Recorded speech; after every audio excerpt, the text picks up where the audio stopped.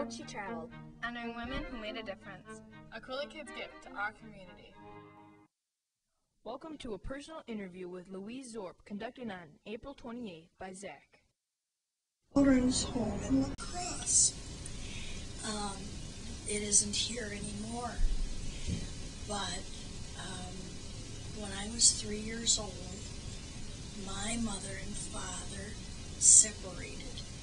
Like today, people get divorces, and they both had to go to work. And so, who would take care of a 3-year-old? Home in La Crosse, and it was called the La Crosse Home for Children.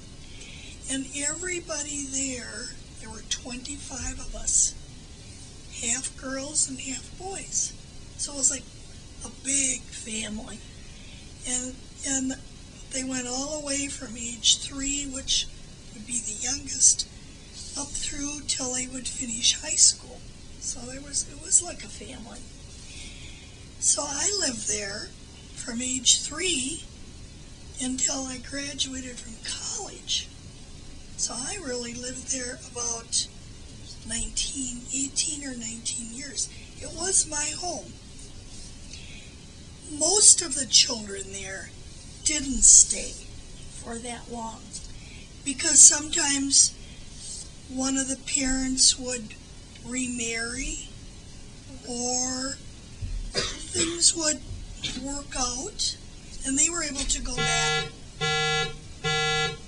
So they were able to go back with their real families.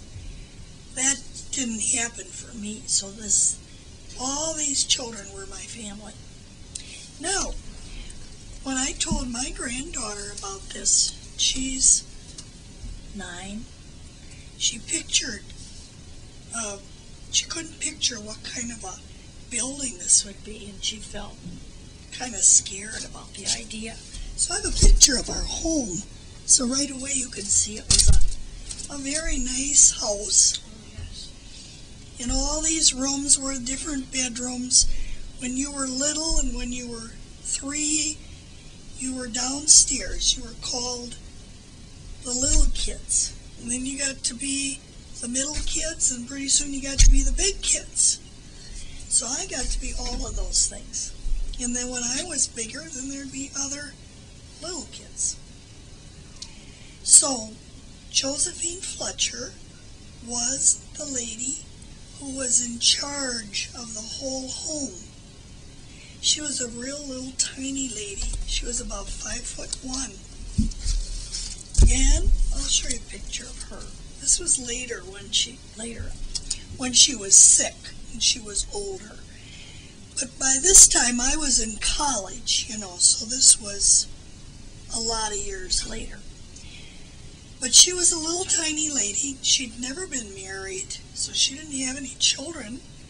So I thought, I wonder how she learned how to be such a good mother, because she never had any children of her own. But somehow she just had the instinct to be a good mother. And besides her, because one person couldn't take care of 25, we had a cook, and then we had some other people that helped take care of us. There were about 4 adults there that helped us. So, okay, I'll tell you that much, and then I don't want to do all the talking. So, that's who Miss Fletcher was. And she was there all the years that I was there. So she was like a mother to me. She was the only mother I knew. Okay. So that's who she was. Okay, do you know, what inspired Josephine to, work there or direct there? I think she had studied social work when she was a younger woman, and that was maybe one of the jobs that social workers did. But she came there before I did, and that was her whole career. She spent all of her years there. Okay. Where was the home built, and when was it built? I moved there in 1936. The home was quite old then. I think it used to be a bishop's house. It had been there a long time. And it stayed there until, let me think now, about 1960. And by then it was a pretty old house. And it was torn down and a new home was built. And in La Crosse now, that's called the Family and Children's Center. Have you ever heard of that? Yep. It's out on Losey Boulevard, out past Central.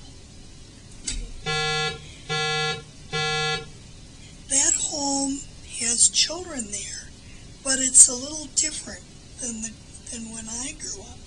Because today, children like I was, we were pretty normal, except we didn't have a home. So today, those children go to foster homes. Do you know what foster homes are? Mm-hmm. And there isn't any home like this home, where we were all like a big family, and it was really a very wonderful home. But today, there isn't any home like that. The children today that are at the Family and Children's Center have some problems, usually some emotional problems. Maybe they've been abused, or maybe they've lived with parents that were on drugs, and so they have some emotional problems and they need some help. Now, those children can't go to a foster home because they wouldn't be getting the kind of help they need. So those are the kind of children that live at the Family and Children's Center. And I think they still have their own school there. Kids go to school right there. So there isn't any home like this anymore. Can you describe like what a typical day at the home would be like? Sure. We would probably get up at 6:30, 7 o'clock. A cook had come in earlier. We all went to one big dining room. I wonder if I have a picture of that. And there were about 6 tables in the dining room. The little kids sat at a lower table with littler chairs, and then there were bigger tables.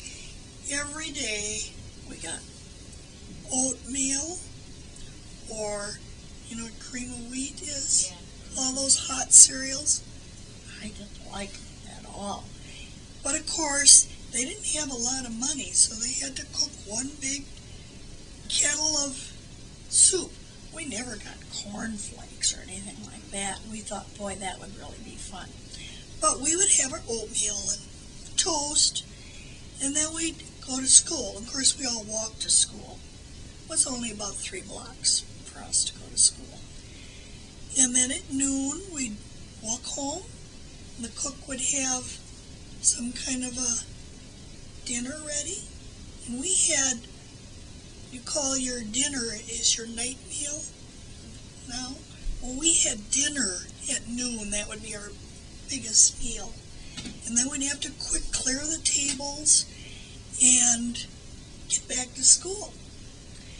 And then that cook would go home about 3 o'clock because she'd been there since 7. But before she'd go, she'd plan what we were going to have for dinner, and it was usually more like what you probably have for lunch, sandwiches or something. So then, we could manage that.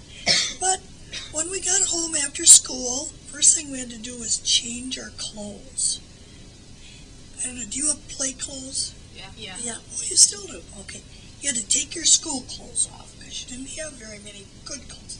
You put on your play clothes, and then you'd go out and play if you were little, or if you were older, you'd do your homework. And there was always a lot of kids to play with. There's always enough kids to have a kickball game or, whatever. And then we'd play. We had a big yard, was fenced in, and we had slides and swings and all those things. And then we'd have our supper, we called it. And then, again, you'd do your homework or play, and go to bed. So it was kind of pretty much like, probably like your day. Are there any memories that you have from the children's home that really stick out in your mind, or some events that happened that were either sad or just something that you really remember? Well, let's talk about happy events first. We were lucky because we all got to go to the Y. It was only a few blocks away, and the Y let the children from the children's home come without paying. And so, we got to do a lot of things. On Saturday afternoon, we had a free pass to go to the movies. That was pretty neat because we couldn't have gone otherwise. We got to do a lot of things because people in the La Crosse community liked the children's home, and they gave us things. But it wasn't all happy either because I had friends from school who all lived at their own homes, and they had a mother and a father. Just about everybody did. And I always thought, gee, I wish I had a mother and a father. And I always felt, sometimes when you're young, you think things are a certain way, even if they aren't. But I always felt kind of embarrassed because I lived at the children's home. And yet, the neighbor kids that lived around us, who would come over and play in our yard, they all wanted to live where we did. They thought we had everything great, and I thought they had it great. So you see, you ever heard this story, the grass is always greener on the other side? You always think other people have it better. And yes, there were many times when I felt embarrassed because I lived there. And people would say, oh, she lives at the home. And, what did that mean? I don't know, but I didn't like it. And I always thought it'd be really neat to have a mother and a father. But when I got to be an adult, I found out that not all mother and fathers are good either. And some people that lived with their mothers and fathers maybe weren't as happy as I was. Okay. Could you tell me a little bit about Josephine's personality? Yes. She was a wonderful person, and even though there were 25 of us, she could look at each individual and say, well, you really like arithmetic. And so she'd find special ways that you could excel. I liked to knit and sew, and I did things. I took some piano lessons. We had a piano there, and a lady would come in and give lessons. So she knew which children would be interested in that. She had a wonderful way of treating each one as an individual. We didn't all do the same things. And if you were a real good student in school, she encouraged you. She said, you keep getting good grades, and then you can go on and go to college. So I still don't know how she was so smart, because she didn't have her own children. But she just was a natural mother. Would the children's home pay for you to go to college, or would you have to? No. I was lucky to go to college, and when I went to Central, graduated from Central, I got a scholarship because I had good grades. And then, normally when you graduated from high school, you moved away from the children's home because this was supposed to be for children. But they allowed me to stay there, and I worked. I would go to college, and then I'd come home, and I'd be like one of the adults. I would help get the supper on the table, and I would help with the younger children. So that was how I was able to go to college by having a scholarship and by working. And I went to learn how to be a medical technologist. And that's a person that draws your blood and does blood tests and things of that sort. I had 3 children of my own. And they always said my mother, the vampire. Because she takes blood out of people. That's what they called me. But here's a picture when I graduated from Central. And then this is when I graduated from college. So I was there from 1936 to 1954. That was a long, long time. And here is when I got married.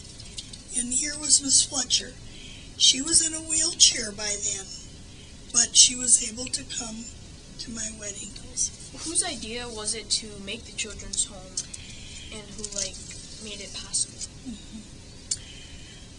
Well, that happened quite a while before I was there, and there were people there before Miss Fletcher came. And of course, there was always a need for a place for children that didn't have any parents. So I really don't even know who started it, but she was there for all of the years that I was there. Did Josephine have any role models or people who really supported what she was doing? Yes, the people in the community were so impressed with what she was doing that was why the community helped so much. We all went to the dentist. Well, who was going to pay for the dentist? There wasn't any money. So she would call up each dentist and say, would you be willing to take over the care of one person? Could Zach be your patient? And they just loved her so much they said, sure, we'd be happy to. So each one of us went to the dentist. We all went to different dentists. But that dentist took care of us all those years that we lived there.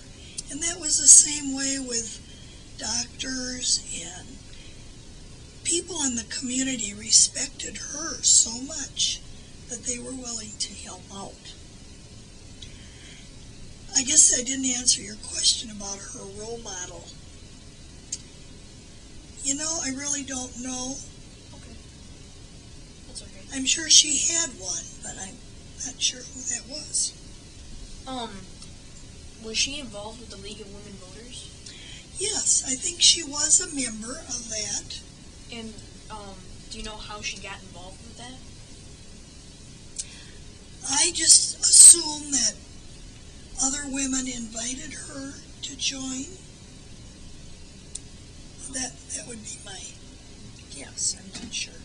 Okay. How do you think she paves the way for some future women?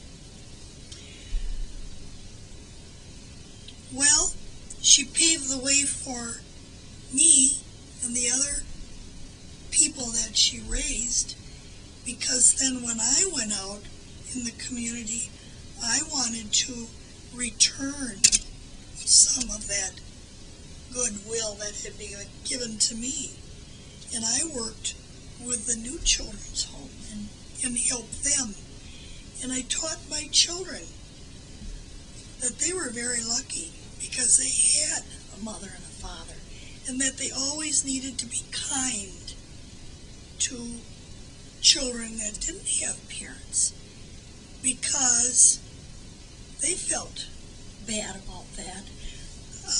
She paved the way for many of us that she raised, because we grew up with an attitude of giving to others to pay back what had been given to us. She was very well loved. What was her motivation to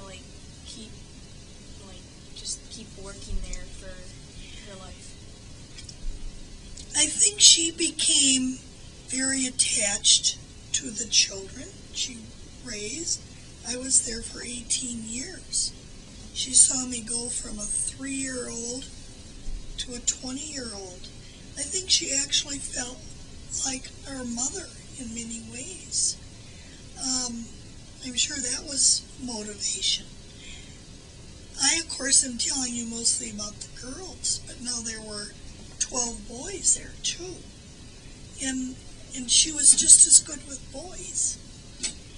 And many of them went on to do good things later in life, too. Were you able to, be involved with, sports for the kids? Yes, because, well, first of all, we went to the Y, and school sports, and, of course, we always could have our own games at home. We had a big yard. It was like a whole block that was fenced in. I was never really good at sports, but some of the kids were. Of course, we had roller skates. We could skate around the block. We couldn't go much further than that. I think there weren't teams like you guys probably all have a chance to be on some kind of a summer little league, or they didn't have those sorts of things. But I guess it was mostly through school and the Y. They would get to go to Y camp, the boys. The boys went to Boy Scout camp. Girls went to Girl Scout camp. How do you think she got started in this home?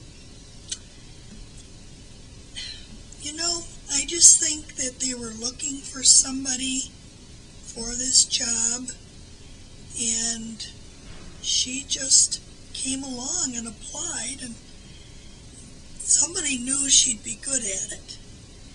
And she did have training in social work, so she knew quite a bit about how to raise children. Did she ever get paid for this, or was it? Yes, she got a small amount of money, and every year in June we had what was called a lawn party. And that, we didn't like that because we all had to really clean up our rooms good and get everything perfect, because on that day everybody from the city of La Crosse was invited to come and walk through and see the home, and we had to be like you're being today. We had to meet people, and they served ice cream, but then people made a donation, and the people in La Crosse donated enough money that's what ran the children's home, and she got a salary out of that, so some of that went to her. Did you ever have to, did all the children have, their own room, or did you have to share rooms? No, we shared rooms. When you were little, there were 5 in a room. You all had your own bed. But then when you got bigger and moved upstairs, there were rooms with 3 beds and 4. And then when you got to be a big kid, then the rooms had 2 beds in them. You never had your own room. Was there ever, a time when there were so many kids that needed to come to the home that, you couldn't take them all? Or is Yes. there a time? 25 was the limit, because that's all the beds we had. And there were always more children that needed to have homes. Now, none of us were adoptable. You couldn't come and adopt us because we all had a parent living somewhere. It's just that they couldn't take care of us. Now, there was another home in La Crosse, and that was called St. Michael's, and that was called an orphanage, where those were children who either didn't have parents or their parents didn't want them, and those children could be adopted. But we were not, none of us were ever adopted. Did the parents ever, come to visit you, or? Some children did have parents that would come. I didn't. My parents lived in California. But some parents did, and we always thought, boy, are they ever lucky. Because, you know, if the parents would come, they might bring them a little bag of candy or something, you know. So you never got any money from your parents, or No. you really didn't have any contact with them? No, I didn't. Were there any like special, like Christmas? What did you do on Christmas and Thanksgiving? Christmas was very special. We'd have a big Christmas tree. There's one picture here from Christmas, this one. And there were some special people in La Crosse that loved the children's home. And there was one rich man, I remember that. And every Christmas, we each could pick out one thing we really wanted, one really nice toy, which was probably about $10, which was a lot of money then. So you could get like a pair of skates for $10, or you could get something pretty nice. And we each got to think about what we wanted.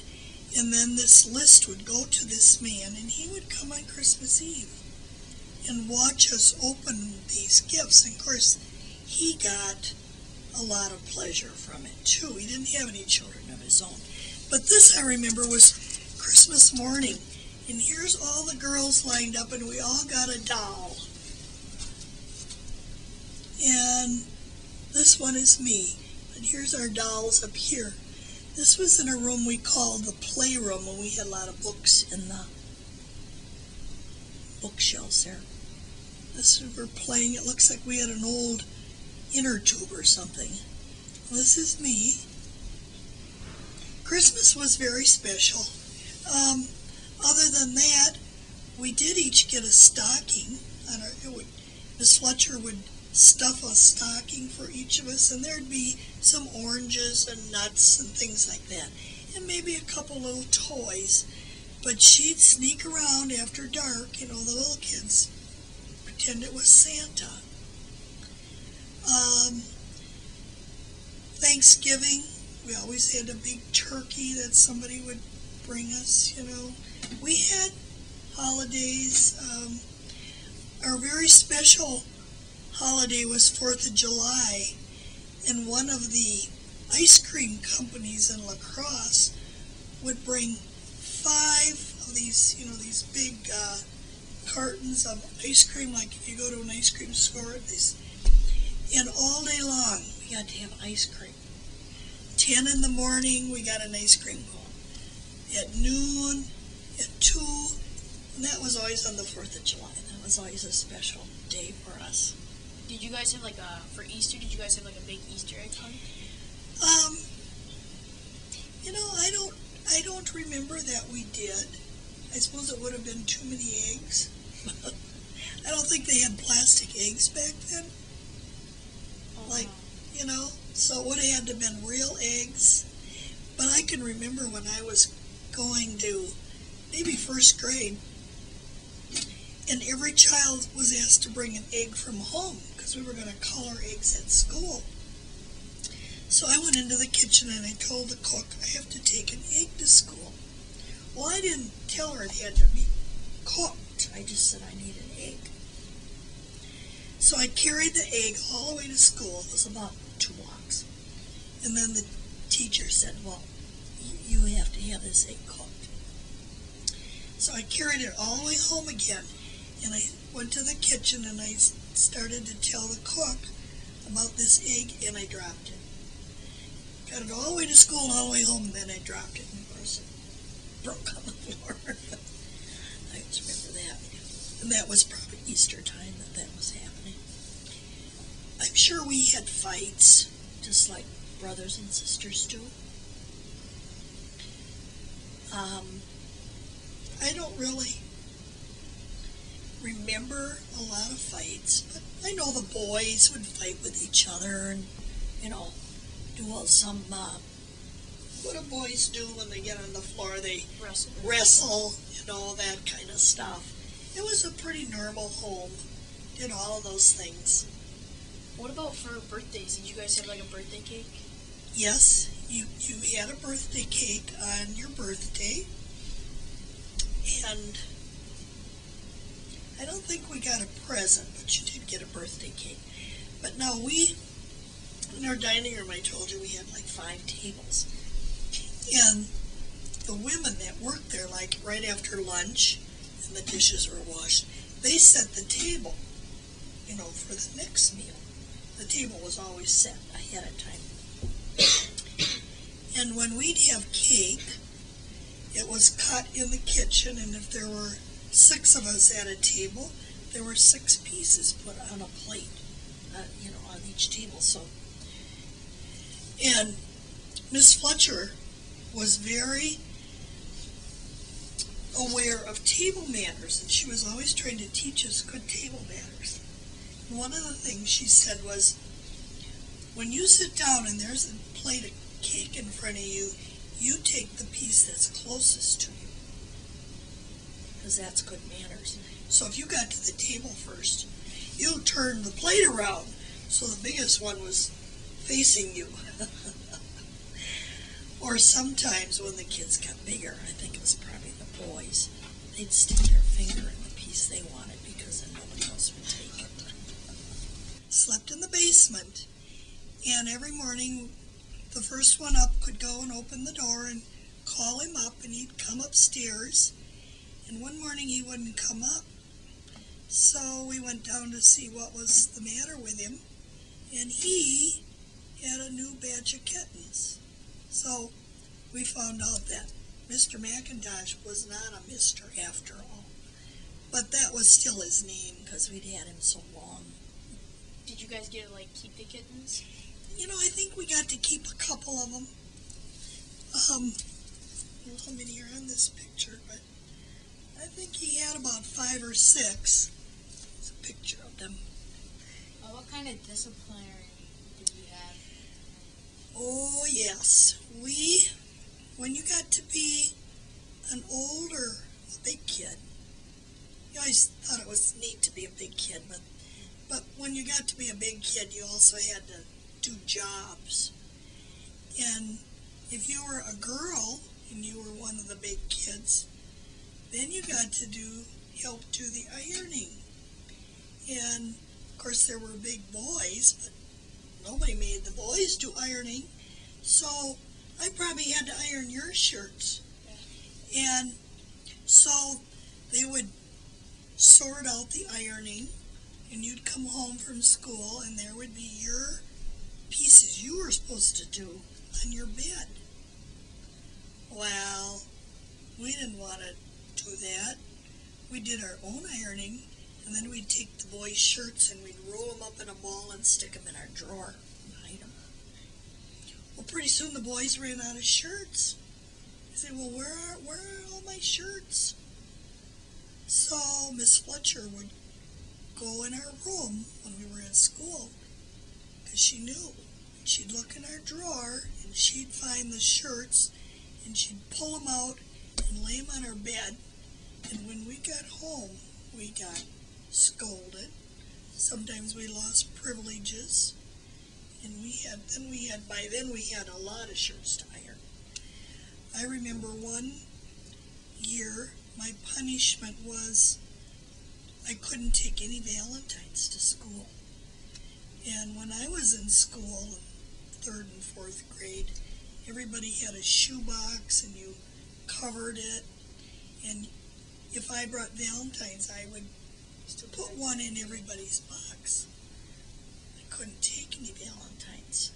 And that was very embarrassing to me. What kind of other punishments did we have to do? We'd have to do extra cleaning, lose privileges, couldn't go to extra things, couldn't go to the movies maybe on Saturday. I don't think we ever got spanked. I remember if you swore, you're going to get a bar of soap in your mouth. And I got that a couple times. I don't know what swear words we knew, but it must have been something we knew. For transportation, did you guys walk everywhere that you went? Yeah. We walked. Once in a while, we got to take the bus. Down on the corner, the bus went by, but you had to have money for the bus. But like even the movie, which would be downtown, we'd walk, 4 or 5 of us would go together, and maybe it was a mile or so, but when you're young, that's not far. And it was safe in those days. Children could walk downtown by themselves. You didn't worry about some of the things you worry about today. Is there anything you would like to say to her that you didn't say to her? Well, yes, I would certainly like to thank her for being my mother. I think I took time to do that when I got to be a mother myself, an adult. But I guess I would need to tell her, after I got to be a mother, how I still marvel at how she was so insightful to know what to do with all of us. And she knew exactly what each one needed. And every child had some special needs, certain things they needed. And she just knew how to do that, and I guess I would have to thank her for that. Did Josephine still impact your life when you got older, like when you got out of college?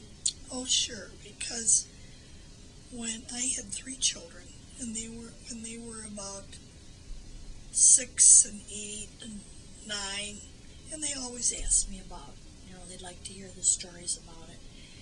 And I said, this Christmas, instead of having so much, you need to each think of something you'd like to give the children's home. And I would have them go with me to the new children's home and take gifts. And they learned to be very compassionate children, because I told them, don't stare at people if they're different, or don't make fun of them. I have an autistic grandson. Do you know what autism is? Yep. He's 15, and he's my grandson. So his mother was my daughter, and so she's done the same thing. She's taught her children, you don't make rude comments to people. Sometimes people with autism act strange. And you don't stare at them. You don't make mean remarks to them. But, if nobody's told you that at home, you might do it. But she taught us a lot of good things. To be appreciative for what we got, and to be kind to other people, and to always write thank you letters. This podcast brought to you from La Crosse, Wisconsin by the Cooley Kids at Longfellow Middle School in conjunction with the League of Women Voters.